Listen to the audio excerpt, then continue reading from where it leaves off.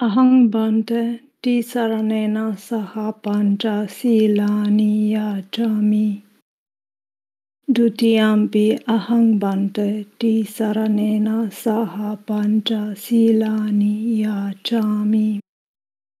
Tatiyampi ahang bante tisaranena saha pancha silani yajami. Namo tassa bhagavato arahato samma sambuddhassa. Namo tassa bhagavato arahato samma sambuddhassa. Namo tassa bhagavato arahato samma sambuddhassa. Namo tassa bhagavato arahato samma sambuddhassa.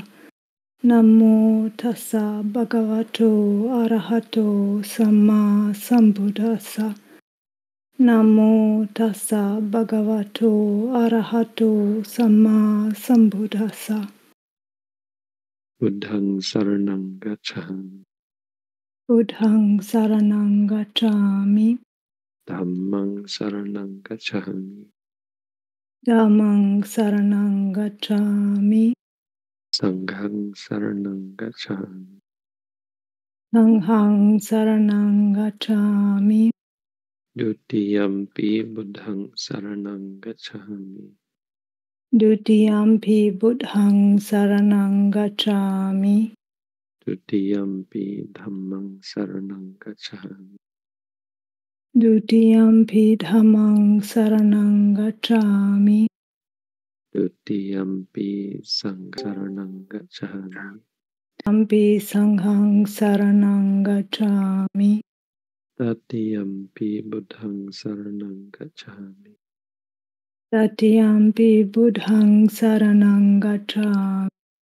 Tatiyampi dhammang saranang gacchami.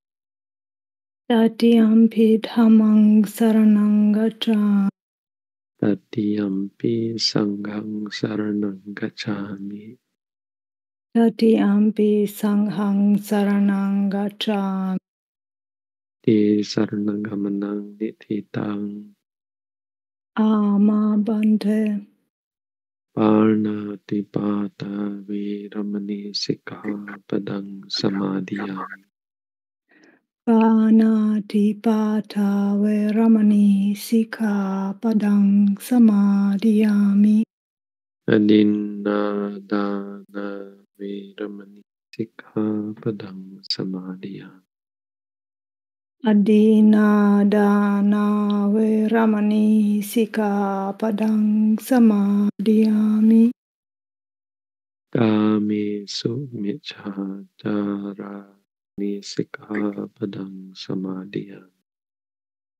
Kāmesu micchācārā veramani sikkhapadang samadhiyami. Musāvādā viramani sikkhapadang samadhiyami. Musāvādā veramani sikkhapadang samadhiyami. Surameraya manja pamadatthāna viramani sikkhapadang samadhiyami. Sura meraya madra pamadatthāna veramani sikkhapadang samadhiyami.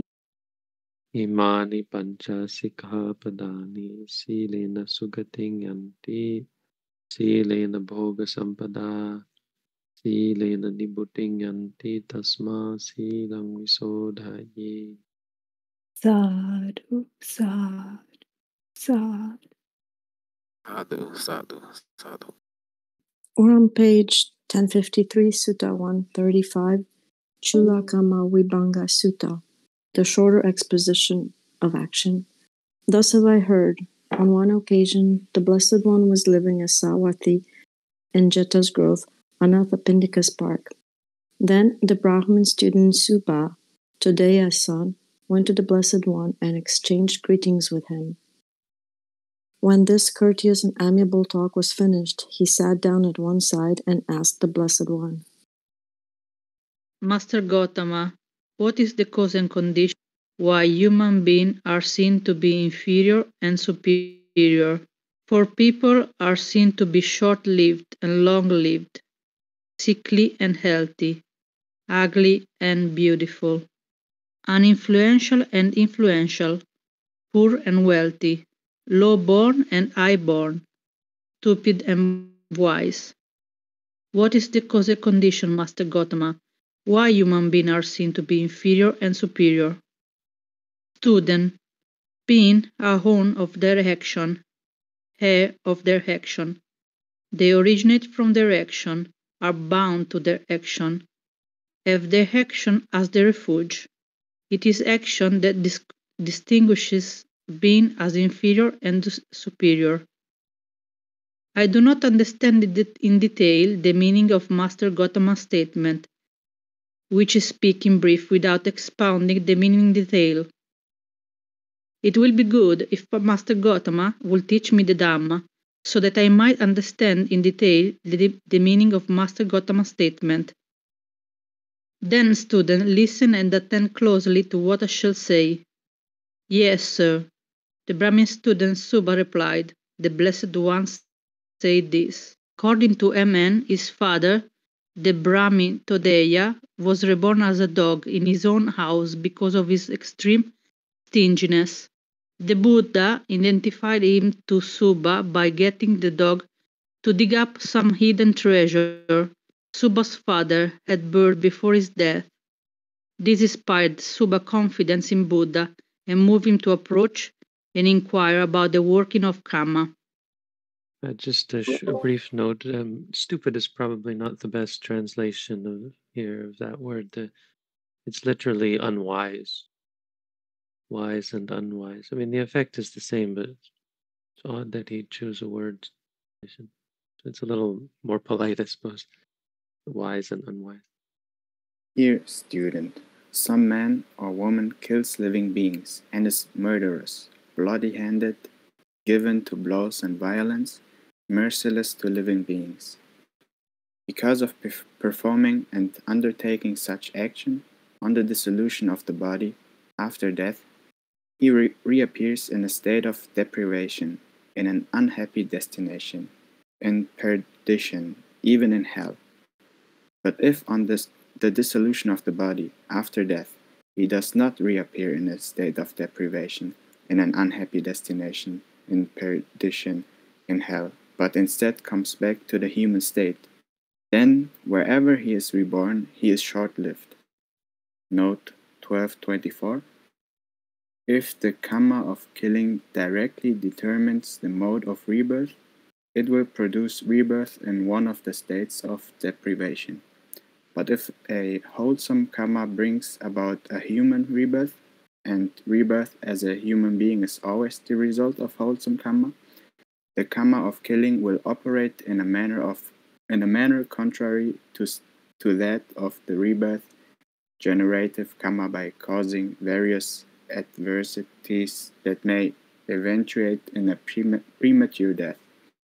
The same principle holds for the subsequent cases in which unwholesome karma comes to maturity in a human existence.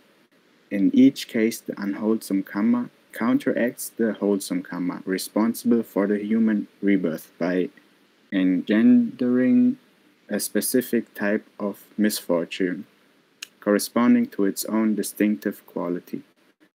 End of the note. This is the way, student, that leads to short life, namely, one kills living beings and is murderous, bloody-handed, given to blows and violence, merciless to living beings. This sutta is sort of a prime example for taking things too literally.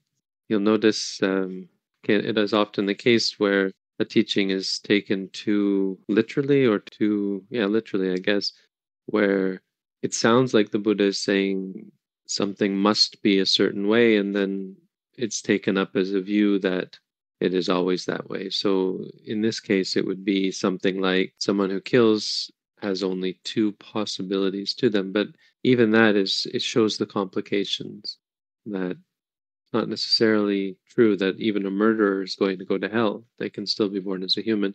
It's also not necessarily true that they will experience any meaningful suffering as a result. It's complicated. What we can say is that the results of unwholesomeness are always unpleasant if they give results. But it's not really the case that they would give no results, but the results may not be so extreme depending on other conditions and complexities. So just to keep in mind that these are really only guidelines, and they're incredibly oversimplistic, which doesn't negate the value of the teaching. It's one of the more well-known suttas, and it's quite valuable to think of these as sort of guidelines. But that's all they are. Well, you could never get to the depth of the nature of karma with such simplistic or simple teachings. Nonetheless, this is the kind of sutta that people look for, try and understand the correlation between our actions and our future rebirths. Isn't this though generally true though, that for example for killing a living being is generally the result? Yeah, generally, of course. That's the whole point, is you don't miss the word generally and say this is what happens. This is what generally happens, or usually happens. Okay, thank you. 6. But here, student, some man or woman abandoning the killing of living beings abstains from killing living beings, with rod and weapon laid aside, gentle and kindly he abides compassionate to all living beings. Because of performing and undertaking such action, on the dissolution of the body after death, he reappears in a happy destination, even in the heavenly world. But if on the dissolution of the body after death, he does not appear in a happy destination in the heavenly world, but instead comes back to the human state, then wherever he is reborn, he is long-lived. Note 12:25. In this case, the wholesome karma of abstaining from killing may be directly responsible for either the heavenly rebirth or the longevity in a human existence. The same principle applies in all the passages on the maturation of wholesome karma. This is the way, student, that leads to long life, namely abandoning the killing of living beings. One abstains from killing living beings with rod and weapon laid aside. Gentle and kindly, one abides compassionate to all living beings. Here, student, some man or woman is given to injuring beings with the hand, with a clod, with a stick, or with a knife. Because of performing and undertaking such action, on the dissolution of the body after death, he reappears in a state of deprivation, etc. But if instead he comes back to the human state, then wherever he is reborn, he is sickly. This is the way, student, that leads to sickliness. Namely, one is given to injuring beings with the hand, with a clod, with a stick, or with a knife. The commentary goes into some detail, or mentions at least the 4 types of karma, or one set of the 4 types of karma is that which is generative, like karma that in and of itself will produce results. Or rather than thinking of it like that, you can think of it as the effect of karma to give results. That's just how we ordinarily think of it. But there are other effects of karma, of ethical acts, or ethical mind states, really, ethical, unethical mind states. The second is it can prevent another karma from giving result. This is the upakataka karma. It destroys the effect of other karmas. The third type is it supports or augments another karma. So it can, if another karma wasn't able to, or the results were not going to be significant, it makes them significant as a catalyst, as a support. So sometimes your reputation precedes you and so on, and so your deeds are taken with greater magnitude, that sort of thing. I mean, it's really just a simple way of describing what we can observe in reality, or pointing out that this is happening on a detailed level, and really showing how important the minutiae are. The everyday moments of our life are so incredibly important because they change the trajectory of our future. Constantly doing this, nudging us in different directions. So the third is supportive, and the fourth is, I don't know what you'd say, like unsupportive, the taking away from the power of other karma, or not preventing it, but making it weaker, mitigating. So there's a complexity to it that causes complex results because we're not entirely good and not entirely evil. And we have many different karmas of many different kinds that change us in many different ways. Bhante, can we say in case of, for example, killing is more serious act than, let's say, lying? Well, neither of the acts are serious, so you have to go deeper, and you have to remember that you're talking about Abhidhamma if you want to understand it. For example, say you kill a mosquito, okay? And let's say you are lying about the Buddha, that he did something horrible, which is a lie, just to throw mud at someone who is very holy. Compare those two. Well, it's still not really very useful because neither one is meaningful. It's the mind states behind it. Remember, when we talk about karma in Buddhism, we're actually not talking about the acts. So again, the Buddha is using something very simplistic or simple here that glosses over the actual truth, the actual reality. And you can't forget that none of this is actually on a deeper sense meaningful. This teaching that the Buddha is giving is to a Brahmin, someone who has the idea that there are certain acts that are potent, and the acts themselves are potent, and they don't have anything to do with ethics. It has to do with ritual, and that was their idea of karma. And the Buddha said, well, the real teaching on karma is the ethics of it, which is based on mind states, but he just doesn't go into that with someone as deluded as Todeya. It's exactly why I'm asking this question, having in mind the mind states that are actually the potent reason for karma. So is it important, the action itself? It can be. It's certainly going to trigger different mind states. It's hard to avoid some pretty serious ones with things like killing. I think you could argue that stealing is generally less likely to be as extreme as killing. Right? There's no garukamma that's associated with stealing. Like, it's impossible to get it to be that extreme. Killing is generally more, but yeah, generally pretty bad. You notice he doesn't mention stealing here, like if someone steals, I don't think, does he? Covetous. No. Jealous. Envious. Envy can consume you. Envy's worse than greed, right? Envy is generally just perverse and poisonous. It can consume you, and it's twisted and cruel and that sort of thing. As opposed to just greed, which can be relatively benign. Every being that is reborn because of greed, right? Of some sort. Example I was going to talk about was Majjhima Nikāya. I think she's the one accused the Buddha of having a child. I think she went to hell directly after that. If you compare that to somebody less killing a mosquito. Lying is considered to be pretty serious, especially because of how related it is to truth and how important truth is. But there is a difference, right? When you lie because of hate, so your mind state is or the reason is that you're lying is because of hate or lobha, greed. Yeah, well, I don't know that that changes the magnitude so much. Mm-hmm.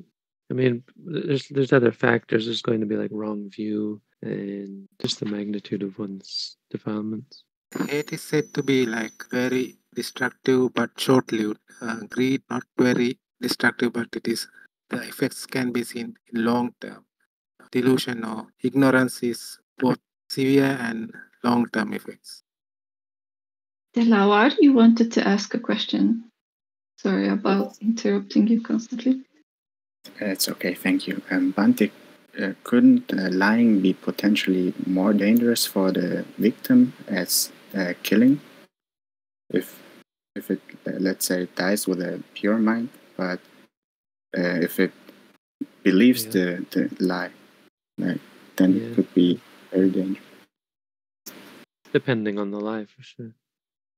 But yeah, lying is given a prominent place as a prominent sort of evil because of the distortion, how it prevents one, it denies one access to reality, access to the truth. If one believes the lie, it puts them in dissonance with truth, with reality, which is dangerous. I mean, of course, there's going to be magnitudes. It's not that significant if you lie to someone and try to trick them, for example, like friends, and you play a prank on someone, or lying to someone about their weight or about their haircut, or it's not going to be all that significant in the long term. But of course, it's still unwholesome. If I remember right, lying is the single precept the Bodhisattva didn't break throughout his cultivation of paramita in samsara. That's why the Buddha's word is really powerful. I think there's a teaching that if one lies, there's no evil they won't commit. Aurora, do you want to ask a question? I did, because we're talking about lying, and I realized about what you're saying is that there's absolutely no way to predict what will happen. It's just too complicated. But what's the likely outcome in the future life of someone who lies a lot? There's something about, well, it's a silly thing, but I think that has to do with bad breath. Is that the one that has to do with bad breath? Right. You're not taking seriously. People don't trust you. Crooked teeth, bad breath. I would say the crookedness of mind. Your mind will, in future lives, your mind will be mixed up, confused. Thank you. But what if somebody lies about spiritual things like nibbana or jhana? I think it's more serious, right? Yeah. If a monk does that, they're no longer a monk. Paragraph 8. But here, student, some man or woman is not given to injuring beings with the hand, with a clod, with a stick, or with a knife. Because of performing and undertaking such action, on the dissolution of the body, after death, he reappears in a happy destination. But if instead he comes back to the human state, then whenever he is reborn, he is healthy. This is the way, student, that leads to health. Namely, one is not given to injuring beings with the hand, with a clod, with a stick, or with a knife. Here, student, some man or woman is of an angry and irritable character. Even when criticized a little, he is offended, becomes angry, hostile, and resentful, and displays anger, hate, and bitterness. Because of performing and undertaking such action, he reappears in a state of deprivation. But if instead he comes back to the human state, then whenever he is reborn, he is ugly. This is the way, student, that leads to ugliness. Namely, one is of an angry and irritable character and displays anger, hate, and bitterness. But here, student, some man or woman is not of an angry and irritable character. Even when criticized a lot, he is not offended, he does not become angry, hostile, and resentful, and does not display anger, hate, and bitterness. Because of performing and undertaking such action, he reappears in a happy destination. But if instead he comes back to the human state, then wherever he is reborn, he is beautiful. This is the way, student, that leads to being beautiful, namely, one is not an angry and irritable character that does not display anger, hate, and bitterness. Here, student, some man or woman is envious, one who envies, resents, and begrudges the gains, honors, respect, reverence, salutations, and veneration received by others. Because of performing and undertaking such actions, he reappears in a state of deprivation.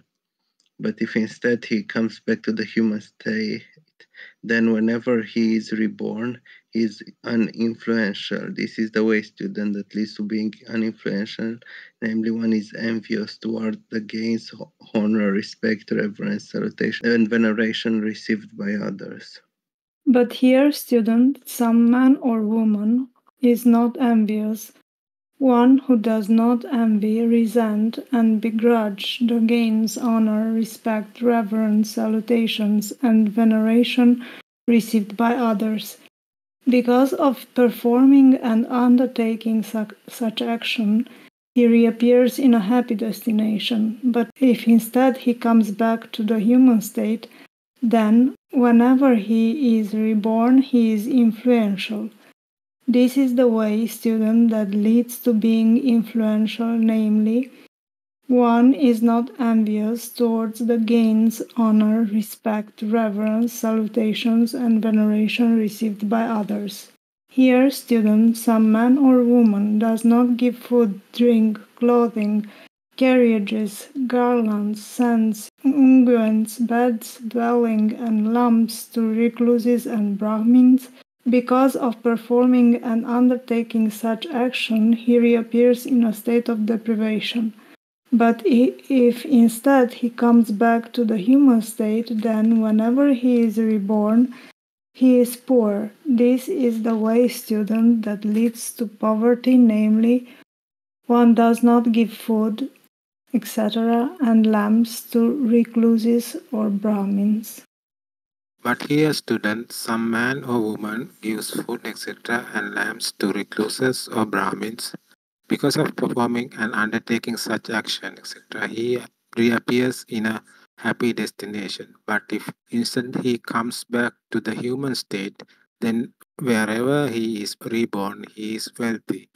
This is the way, student, that leads to wealth, namely one gives food, etc., and lamps to recluses and Brahmins.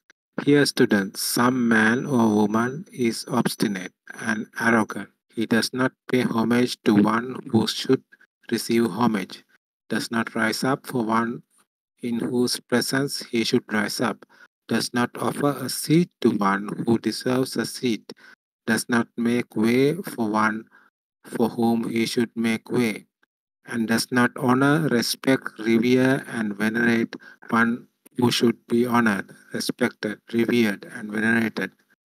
Because of performing and undertaking such action, he reappears in a state of deprivation. But if instead he comes back to the human state, then wherever he is reborn, he is low-born. This is the way, student, that leads to low birth, namely, one is obstinate and arrogant, and does not honor, respect, revere, and venerate one who should be honored, respected, revered, and venerated. I have a question. What is low-born, Bhante? Well, it would make more sense in India where there were actual stratifications of the social system, but in most societies there's some sort of stratification. It means low class, born into a family that has no name, no claim to prestige or renown or honor. Like I grew up in a small town and there were certain families who were honored, and they had, there was an extended family that was well known and well received. And then there were families that were outcast for whatever reason, or seen as lower class, born into a family of dishonor. Even in UK, you can be born as a lord or born into a family of a lord or some. Right. That's a good example. Simpleton. Thank you, Bhante.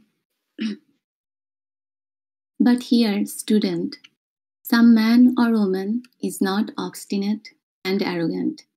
He pays homage to one who should receive homage, rises up for one in whose presence he should rise up, offers a seat to one who deserves a seat, makes a way for one for whom he should make way, and honors, respects, reveres, and venerates one who should be honored, respected, revered, and venerated.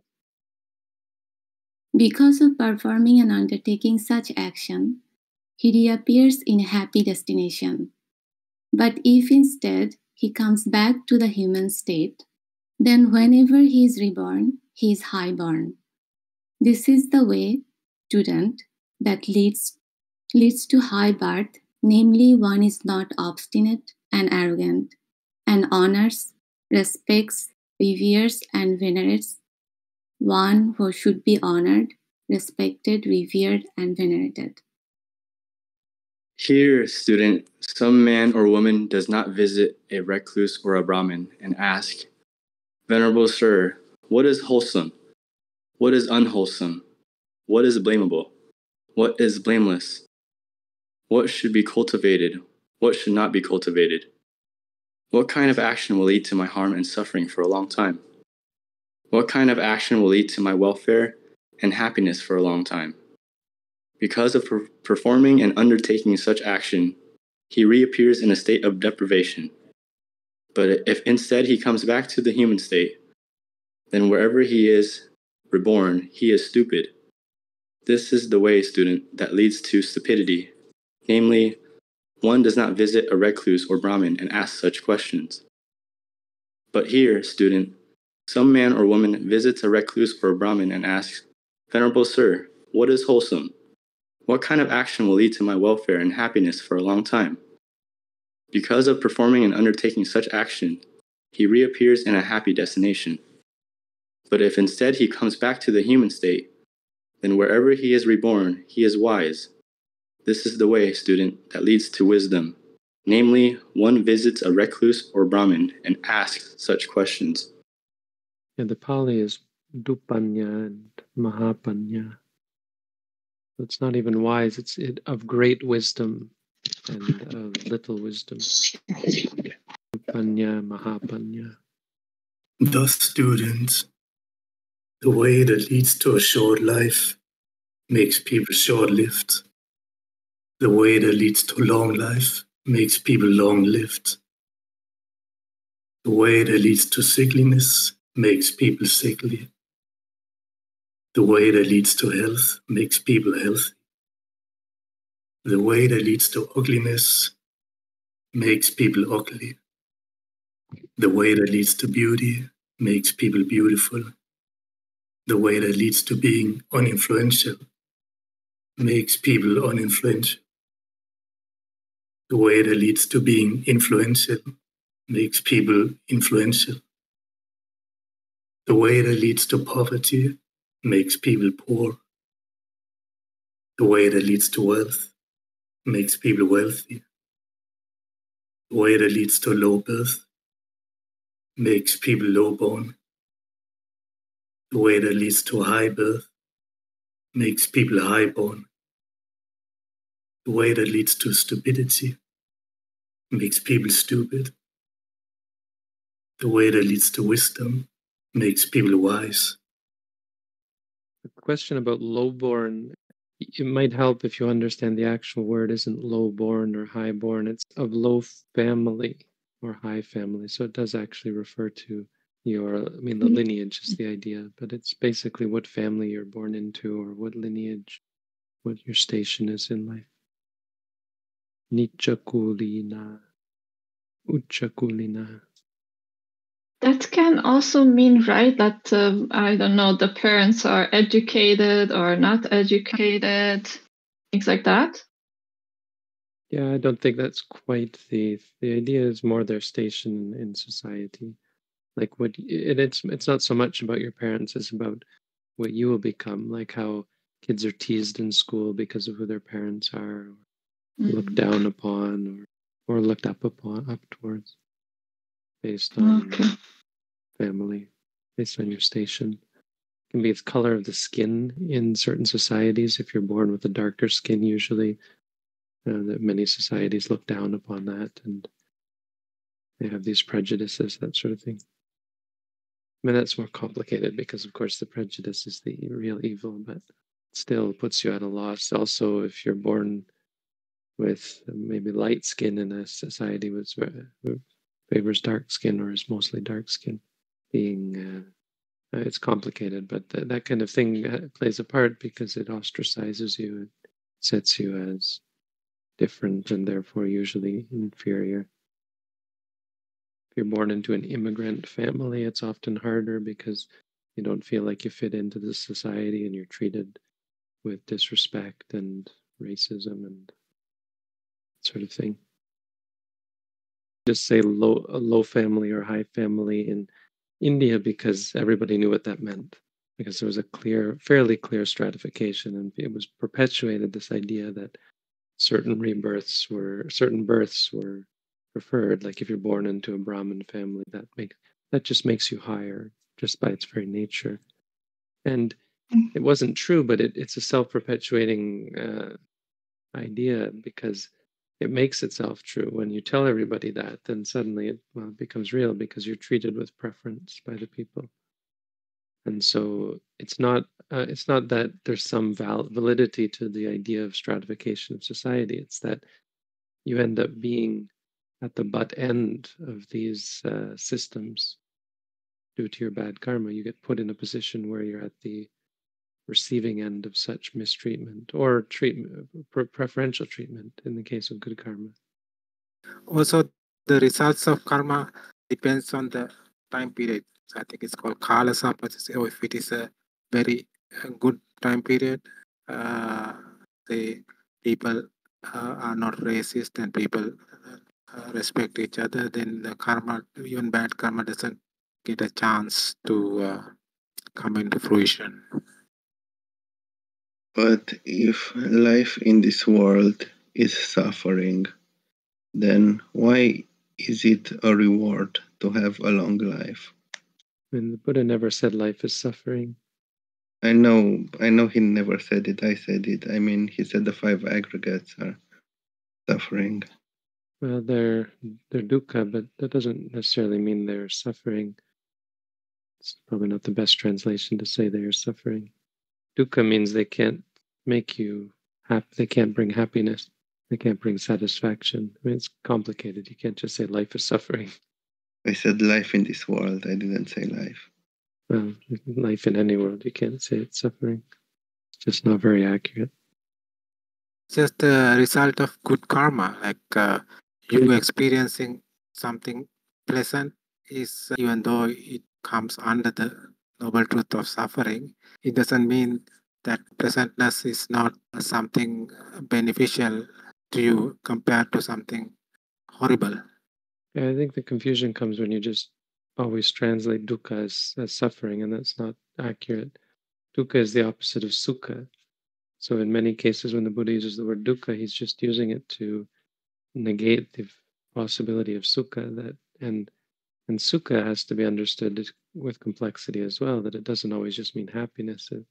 It doesn't always just mean the pleasure, right? Sometimes it refers to pleasure, but sometimes it refers more specifically or more with greater depth to actual contentment or satisfaction. It has to be understood philosophically. And dukkha as well has to be understood philosophically. Like philosophically, pleasure isn't happiness, even though you can't really argue with the fact that pleasure is happiness.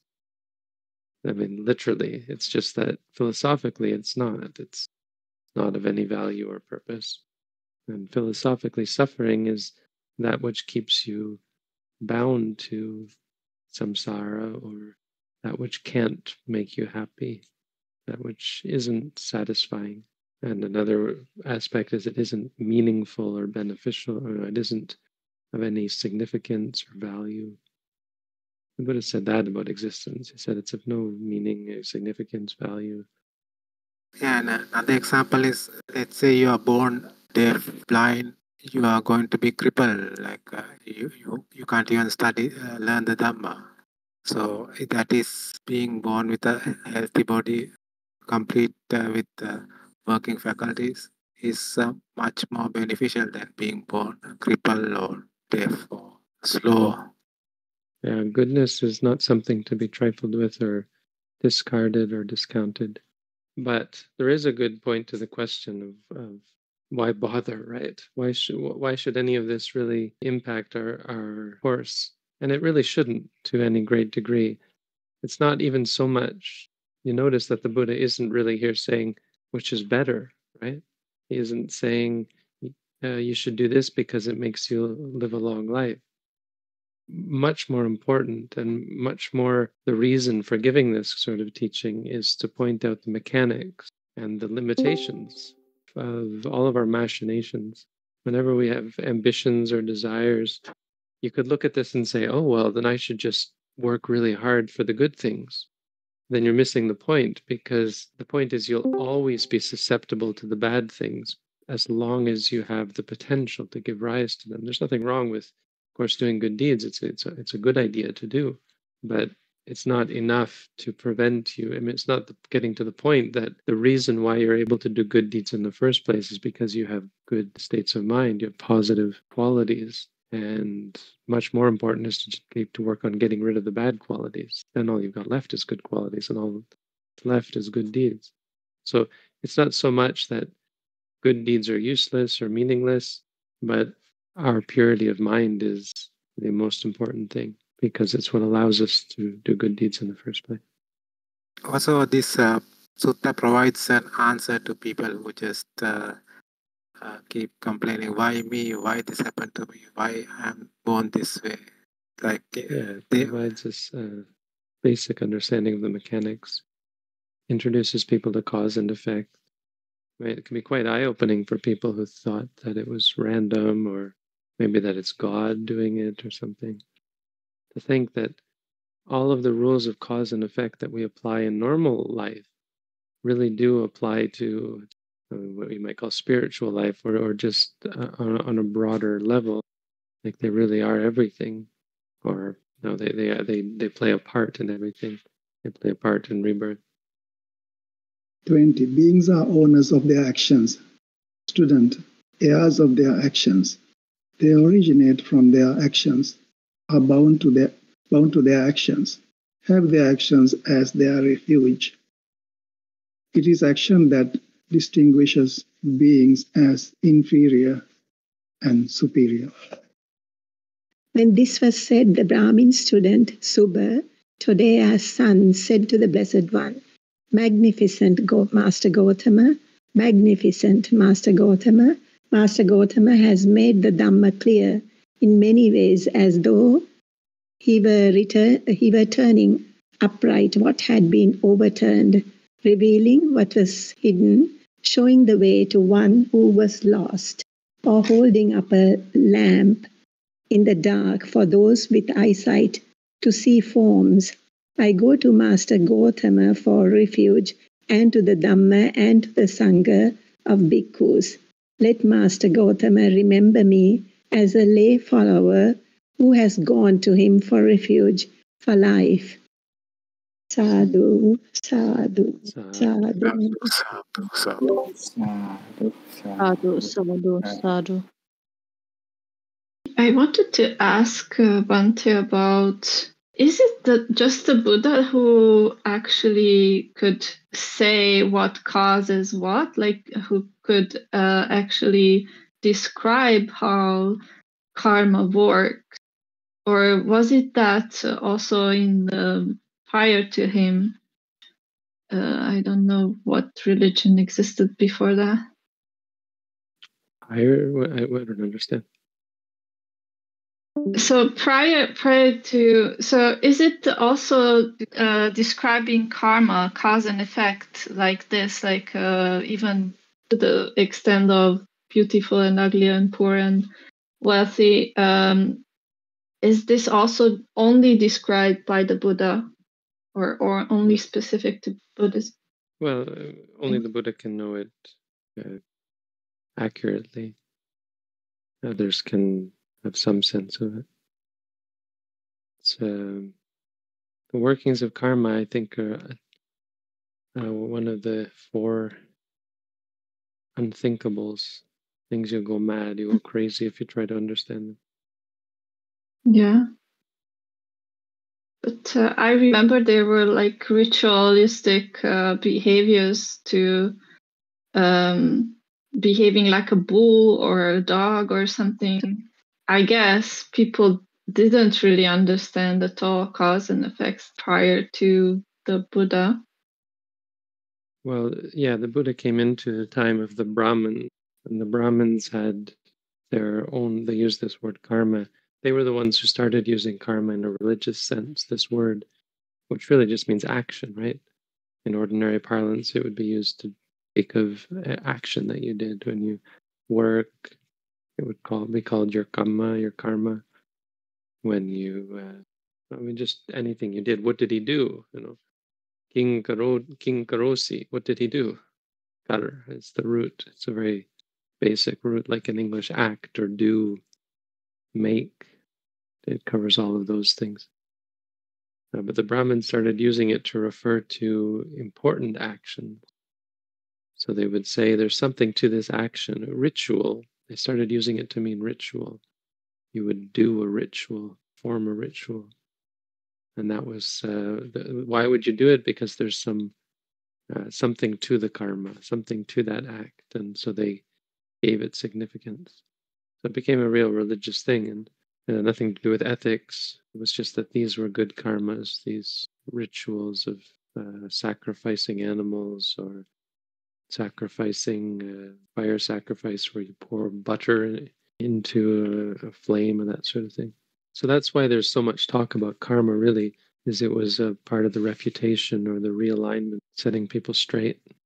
In that time when karma was an important Brahmanic religious teaching from the Vedas. Thank you.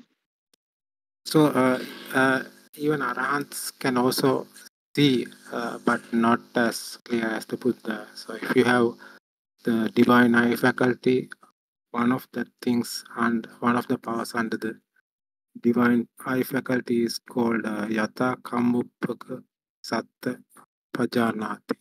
Is knowing beings arising according to their good and bad actions. Person with this divine eye faculty can get an idea what somebody has done in the past to suffer this life, but not as clear as the Buddha. So Bhante you mentioned that sutta were it's part of the four unthinkable topics, right? The thinking about karma, because it's so complicated that one can go mad if they want to understand it through intellectual thinking, right? But it is possible, as Sankai is mentioning, to experience it, right? To understand it through practice or through, I don't know, wisdom growth.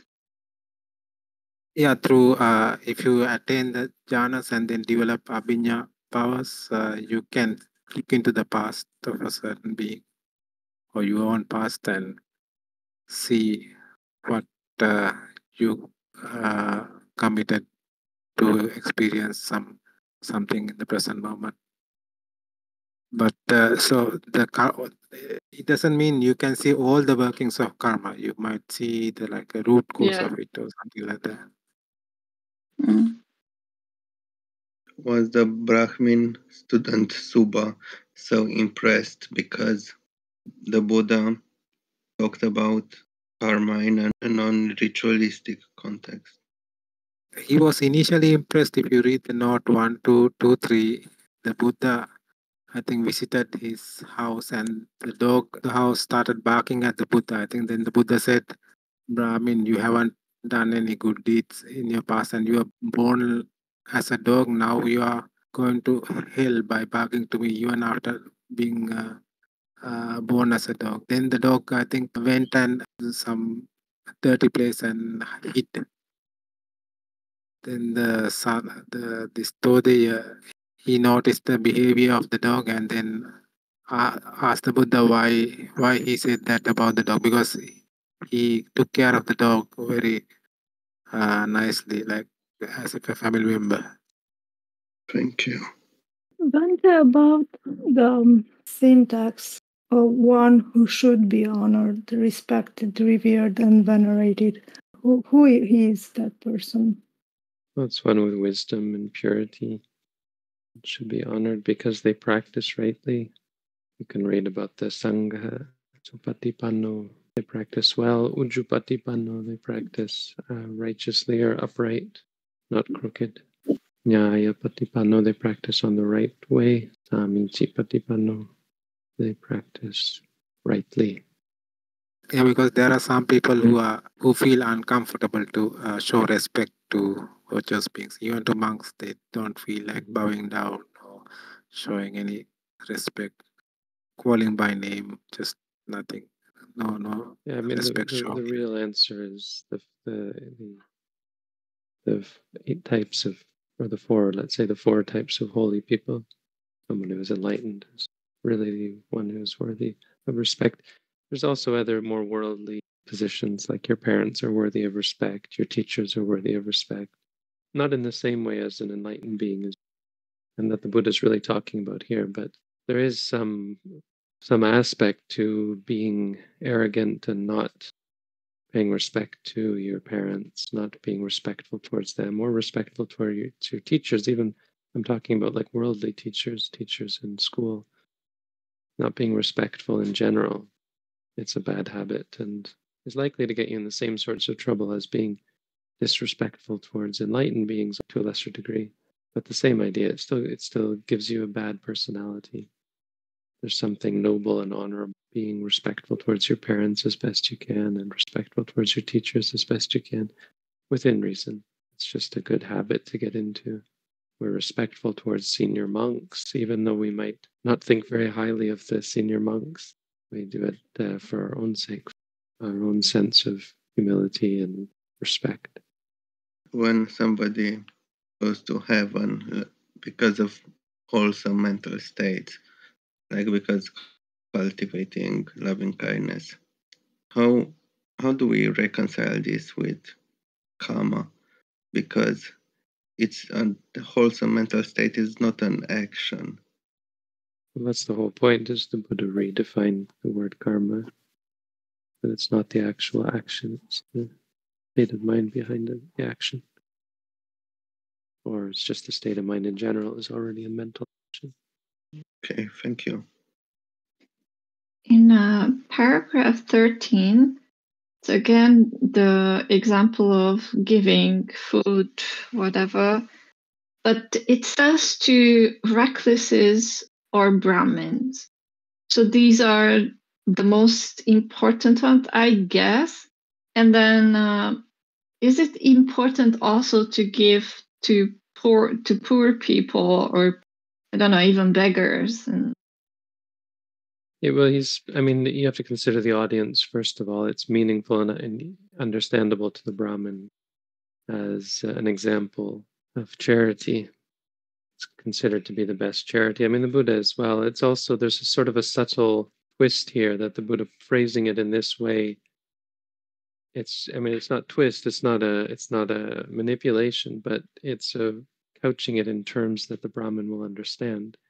Because if pressed, and if he were to go into detail, which he wouldn't do for the Brahmin here, he would say, well, the only true Brahmins and true recluses are enlightened beings, are the 4 types of enlightened beings. But you put in these terms, and it's also important, or there's a strength to it, because he's not saying Buddhists, he's not saying giving to me. He's saying he's being magnanimous and pointing out that it's not about religion, it's not about this group or that group. When you give to people who are true recluses, and that was one of the powers of the Buddha's teaching, especially at that time, was his bold claim that, yeah, recluses and Brahmins are holy, but only true recluses and true Brahmins, and that it wasn't about being a good Buddhist, it was about being a good person. And you can be a samana or a brahmana. Anyone can be those 2 terms in a real sense if they are noble and pure. Even if you give to an animal, you can have the potential of giving like 100-fold result in the future, according to ḻakammavibhanga Sutta. Well, So but another thing you could say is it's not really significant in terms of rebirth. It's not really significant in the same way as giving such potent gifts to enlightened beings, that sort of thing, or to people who are worthy of respect. I mean, not necessarily even enlightened beings, but people who teach wise things. There would have been teachers in the time of the Buddha that weren't Buddhist, but still taught basic good things. Maybe taught karma and taught people good things, and they're worthy of respect, worthy of gifts. They were able to give wise advice in a worldly sense, at least, or even in a spiritual sense, leading to heaven. Possible outside of the Buddha Sasana, such people existed. So that sort of charity is quite potent, and it was well known at the time of the Buddha. Of course, that's where the alms round today comes from. It was before the Buddha didn't institute this. It was in existence before the Buddha. So there was a sense of being a part of life to give alms to recluses and of priests as well. There were even recluses who had attained the jhana, example, ḷakammavibhanga. So yeah, they were like holy people. Yeah. In the list of the things one may give to a recluse or a Brahmin, there are a lot of things, but I do not understand carriages, garlands, and scents. It's interesting, isn't it? Well, yeah, it wouldn't be suitable for monks, but these were things that were... So carriages, well, Brahmins did have their own carriages. So it's a gift that's useful for them. I mean, today you see it in monks are given gifts. Buddhist monks are given gifts of cars in North America, and they drive cars. I mean, even monks can be given rides in a carriage if they're sick. In the time of the Buddha, we weren't allowed to ride in even a carriage unless we were sick. Scents can be interpreted in two ways. I mean, first of all, everyone was wearing scents. So there's Brahmins who are not monks who would be given those as well. But I think probably this is more referring to the reverence. You give, like we put flowers at their feet and that sort of thing. And you give them it as an offering because it's such a pure and it's symbolic of purity and positive states. A gift that came to signify respect. Yeah, and even if you give it to a lay person, it's like something pleasant for that person. So it is good karma for you. Does that mean that always when you give something, it's good? Again, it's not the act of giving, it's the state of mind. You can't just talk about giving as being good or bad. If you have the mind state, it is going to be beneficial and you don't have greed towards it, and you have a kindness towards the recipient, then that is wholesome. I was, so I don't know, I think Sanka was saying how a human rebirth is so special and beneficial and so on. And somehow I just can't see that because in many times and many years, right, after, so even now, very few people are actually interested in the Dharma and make use of their human life, I guess. And then after the Dharma is gone, then it's like lots of times without any meaning, right? So, I mean, I feel like we are overestimating the human birth, no? Compare that to an animal birth. If you are born a human, even if you are not interested in Dhamma, you still have the potential to do something good, right? Or something really bad too. Yeah, of course. But still, compared to being born as an animal, even if you are not a Buddhist, you can still do good. It's not a refutation to say you have the power to do a lot of good evil. The point is you have power. It's a special state because of the power that you have. So yes, you can use it for evil. That doesn't make it worse as a state of birth. It actually makes it better. It points to the power that you have, which is absent for an animal. But why we are comparing to the lower state? So let's compare it to the heavens. Is it better to be born as a human instead of an angel or a deva? Well, it's tricky because angels tend to be negligent. I mean, that's some people say. It's actually not really held, not really supported by the suttas. I mean, there's certain cases, like even Saka became quite negligent up in heaven, but in the Tabatingsa heaven. But there are also stories of angels who were surprised at how negligent humans are. Themselves were not negligent.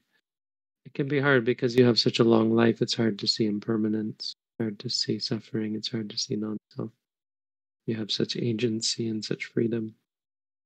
I think there's a big difference with heaven before before Buddhism arose and heaven now after Buddhism arose, because there'll be many Buddhists in heaven. But also, like, if you are in heaven, your surrounding is really,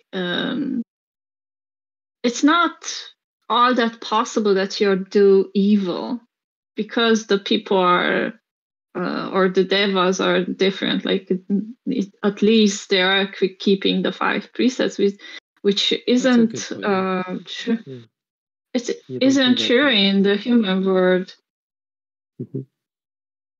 But that can be, yeah, that's, I would say, a good point. But there is also the issue that because it's so pleasant, you become complacent. I mean, I think that's the big issue with heaven, complacency.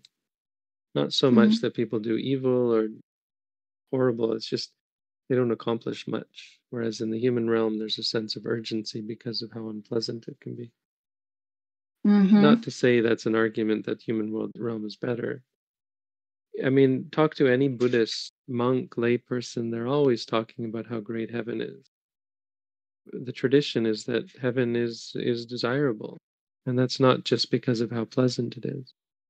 It's a preferable state. There's not really a sense that it's better to be human. This is sort of a modern, not modern, but a Western, I guess, or what's the word? Not modern. Yeah. Maybe modern is correct, because even in Buddhist societies, but heaven is always appreciated. So when you ask whether it is better, you have to define your criteria. What do you mean by better in terms of understanding the Dhamma, or in terms of being a more comfortable existence? Because if you're saying, or if you are saying that in terms of what causes it, like to be born in heaven generally requires a more potent kusala karma than to be born in the human world. So in terms, if that is one of your criterion, then you can say yes, heaven is better, much better. And there are a lot of things you have to do as a human. I mean, you're trapped in the womb for 9 months and you can't do anything until you're like at least 2 to 3 years old. Even then you have to study really hard and do all these chores. You have to bath, you have to brush your teeth and all those things, eat. It's very tiring. All the years of your life you spend working just to survive, working meaningless labor sometimes. But like Mante said, there's a balance between the suffering and comfort in human world, that it is probably more suitable for spiritual development. I don't think that's really supported. I mean, maybe it is. I know there's a lot of talk about that, but I don't see it. I don't see it either. Supported. There's so much good said about heaven, and you hear about the devas who become enlightened very quickly when they hear the Buddha's teaching. If you even look at the conversations that devas had with the Buddha, they're quite profound. Clear that there's some high sense of highness. I mean, it's not just a party up in heaven, though it can be a party, but there's a high-mindedness to devas. Some of the Deva Sanyutta very hard for humans to understand even. And the Buddha went to teach Abhidhamma in heaven. There's a reason for that. I mean, yeah, it's not clear cut that one is quote unquote better than the other, but One Heaven one isn't can say something that there you are should just dismiss. one can say there are like very little signs of impermanence in heaven. So it can be tougher to grasp that compared to human life. Well, it Very little can be if signs you're of not given suffering. guidance. I mean, the point is you need a Buddha to guide you, but angels are quite readily able to understand the Buddhist teaching if they're given the guidance. Apparently, I mean, if you believe it, I think the suttas and the commentaries are quite clear about how quick and easy and how numerous are the enlightenments of devas when they hear the Buddhist teaching. Thousands of them just from hearing the Buddhist teaching will become enlightened. Exactly what Bante was saying. I mean, I'm yet to hear a good reason that I should believe that the human word is better to understand the Dharma. I had one of my students actually follow up with this and really argue with me and express concern over my belief that heaven was better. I was quoting Lumpo Chodok, who said that he said, "Don't be born a human. Be born in heaven, because that's where Anathapindaka is. Exactly. That's where Saka is. Don't come back as a human." And this is a Vipassana teacher who's a real scholar, so he knows his stuff. And it really made me think and appreciate. I mean, and really hear what was so prevalent in Buddhist cultures, talking about the greatness of heaven and wishing when people are charitable and kind, and that even when people came to practice meditation, it was always, "May you be born in a good place." And Ajahn Tong would always say, he said, "Oh, you just when people repeated, just learning the four satipatthana," he said, "Okay, repeat after me." And he teaches the four satipatthana. He said, "Okay, you don't even know what these mean, but even that is enough to send you to heaven, to make you be reborn in heaven." And he says that's a good thing. Now he's not saying how it's an inferior thing, and not pointing out the important reality that it's not the goal, but it's still something to encourage people. It's not like, "Oh no, I shouldn't have done that because now I'm going to go to heaven and I'm better off as a human being." There's never any sense that that's the case.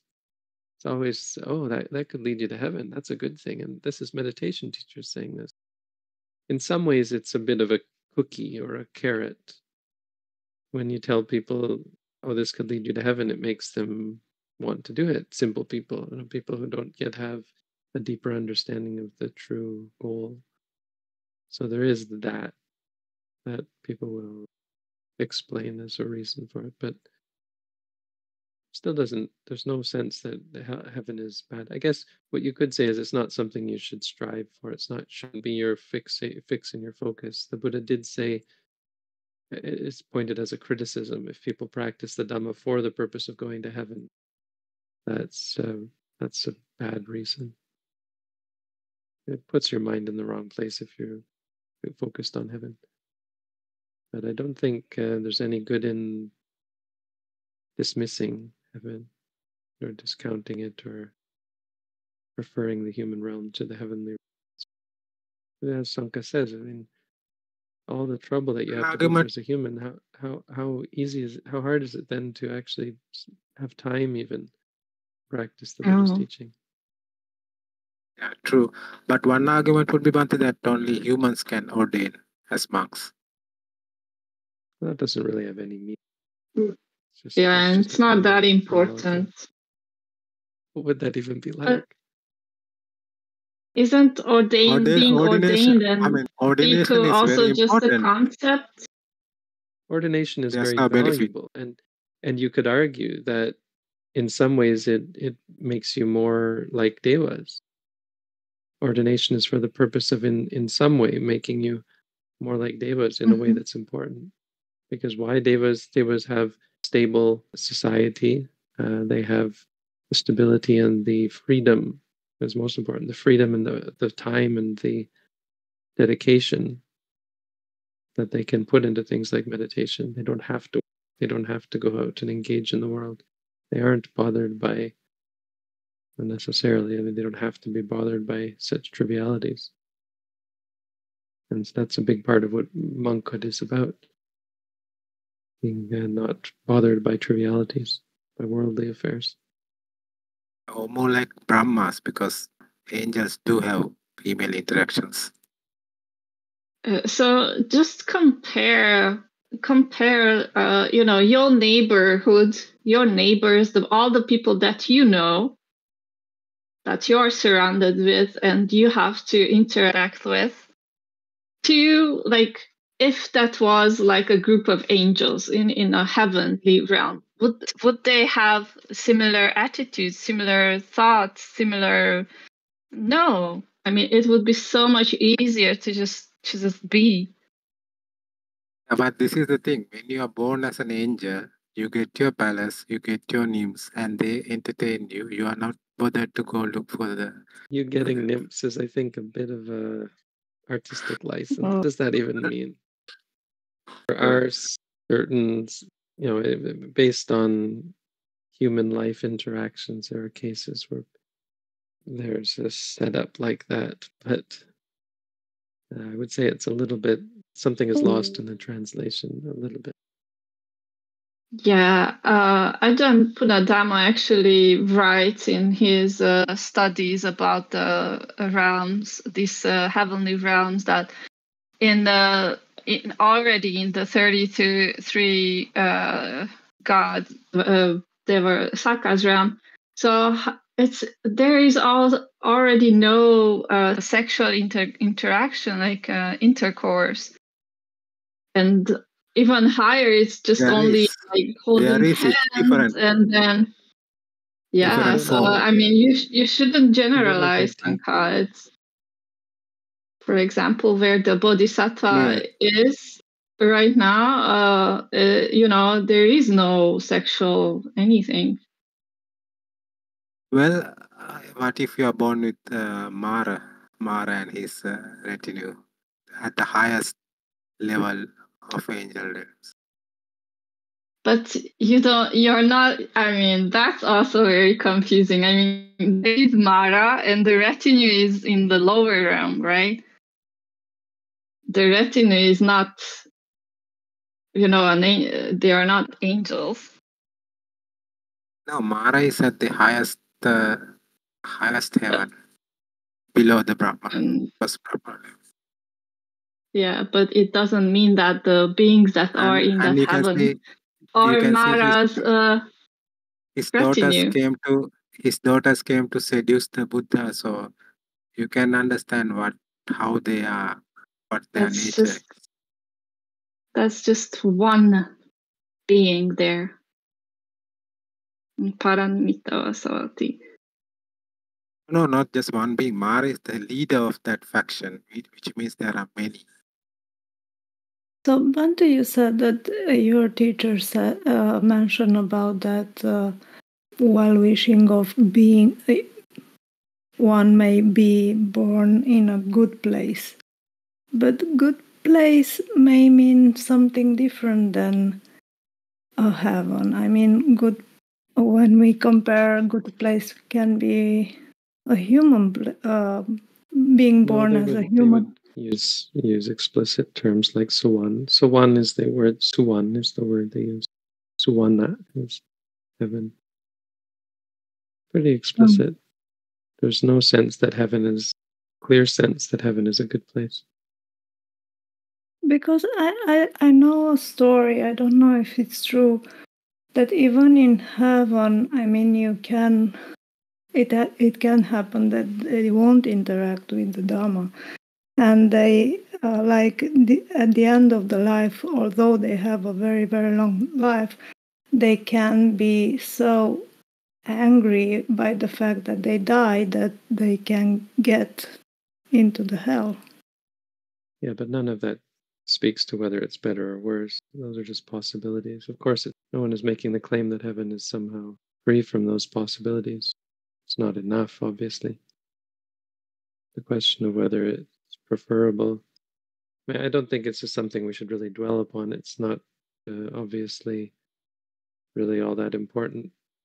But it is still worth remarking and pointing out that you shouldn't shy away from it or discard the importance of good deeds in general. Something you should accept that as a part of your path, you'll probably wind up in heaven at some point if you're dedicated. It's probably what will happen if you continue to practice mindfulness. Your mind is too pure for the human realm. And that's a good thing. It's not something you should be concerned about. You should be a little bit concerned if you end up there without any real depth of knowledge, because you can become complacent in heaven. There's a danger there. But I mean, it's the same danger with any thing. It's not to say that they're not good things, like wealth is not a good thing or so on. They're just powerful, and with power comes, well, responsibility, I guess. If you are already inclined towards meditation and the Buddhist teaching, you won't forget anything if you are reborn in a heaven. And born as a human, I mean, I don't. Everything. Yeah, I don't see any downside actually. Well, the complacency is what people usually point to, because it's so pleasant. It's something beyond what you're used to. In the human realm, you've got things to check you. You've got reminders about old age, sickness, and death. There's not a lot of that in heaven. So it's possible to become complacent. That's usually the sorts of things people say. And it's fair. I think it's true, but just this cause for care. And it shows you that it's not the most important. It's not what we should be focused on. We should not be focused on, am I going to go to heaven? That's a dangerous fixation, because it's that sort of fixation that will cause real problems. Bante, on the topic of wealth, I'm hoping you could maybe comment.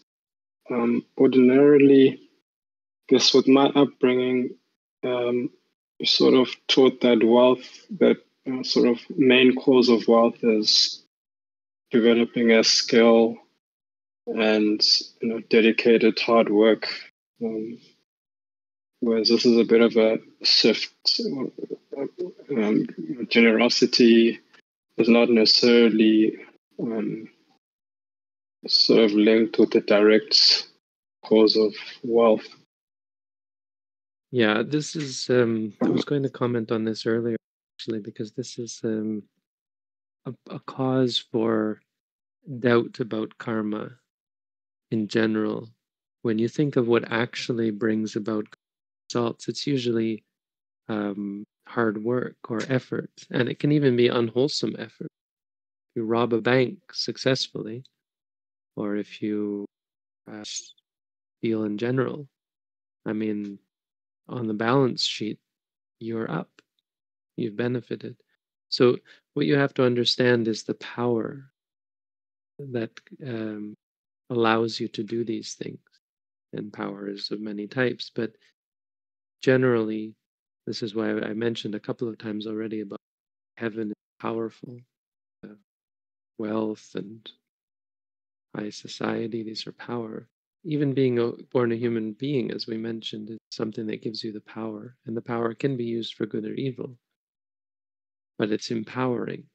And that's really the importance of karma, and why you can argue that good karma or good deeds, goodness in general, is very important for Buddhists. Because if you have the right frame of mind, that power is going to allow you to implement. If you have bad karma, even though you have good intentions, when are you going to find time to meditate? You're poor, you're uninfluential, you have no friends, your family life is all messed up.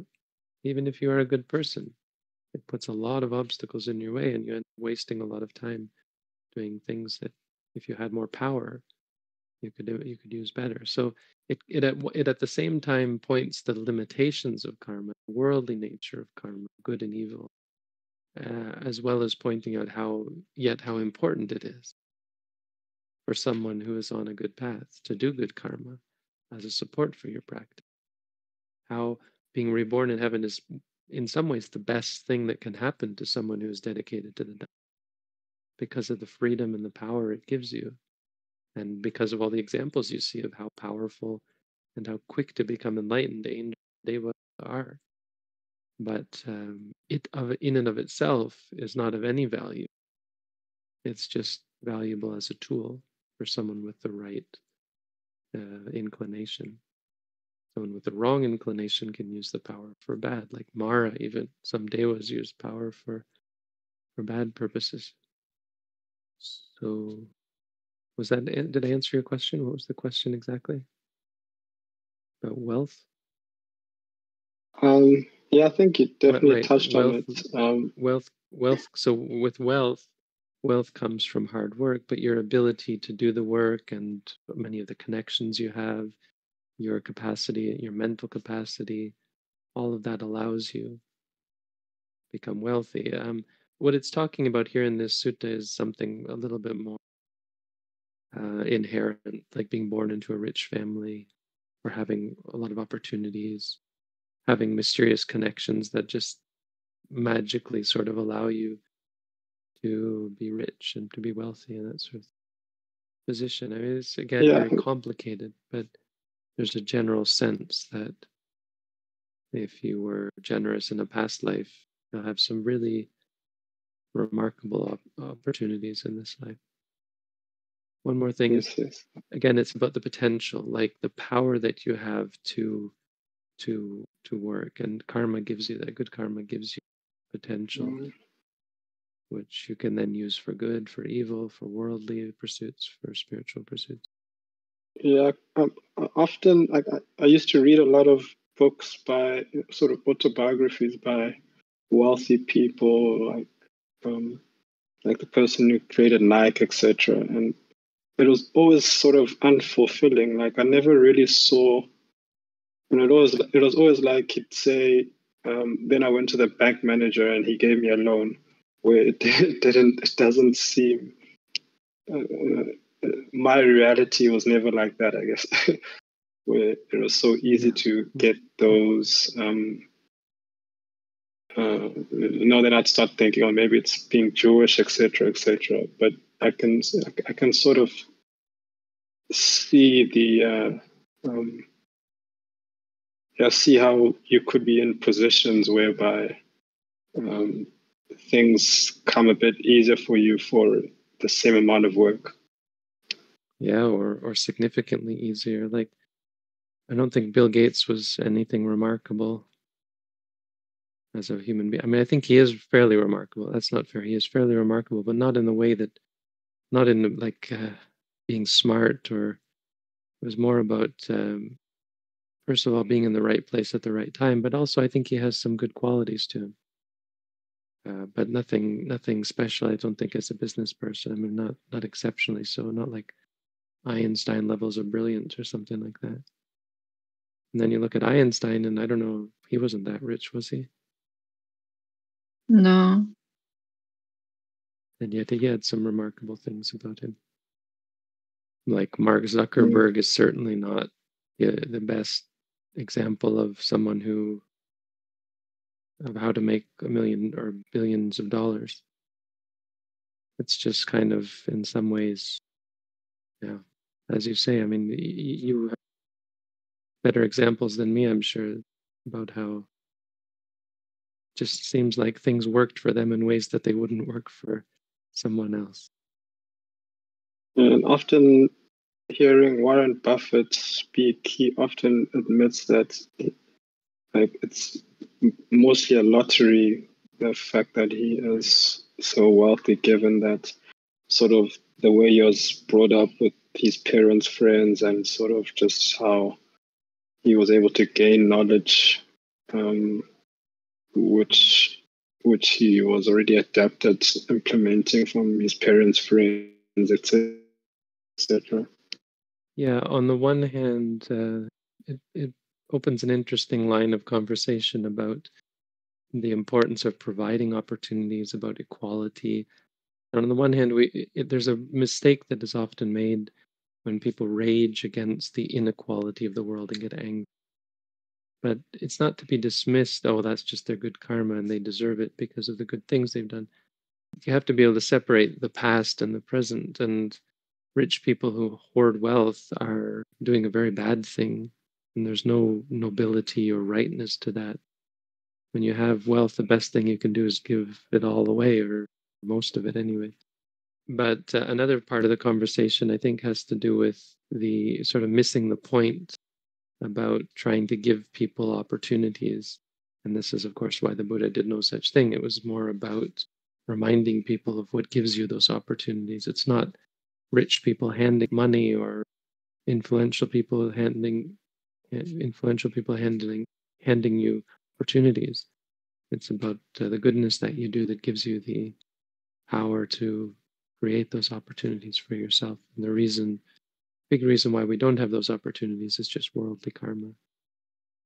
Also, other factors contribute as well. For example, if you are born beautiful, even if you are born to a poor family, you can get favors, get things done, or maybe somebody rich will marry you, something like that. Beauty is a power of a sorts. Beauty can also be a curse. Beauty is not, karma is complicated. But yes, thank you, appreciate it, Bhante. Lots of these things give you opportunities and power. You hear about people who are unremarkable or overweight people who are just ignored, passed over, treated with contempt. That has nothing to do with their personality necessarily. The Buddha said in the end, Yoda punyancha papancha bahitva brahmacharya. One who has expelled good and evil or discarded it, has no more use for it.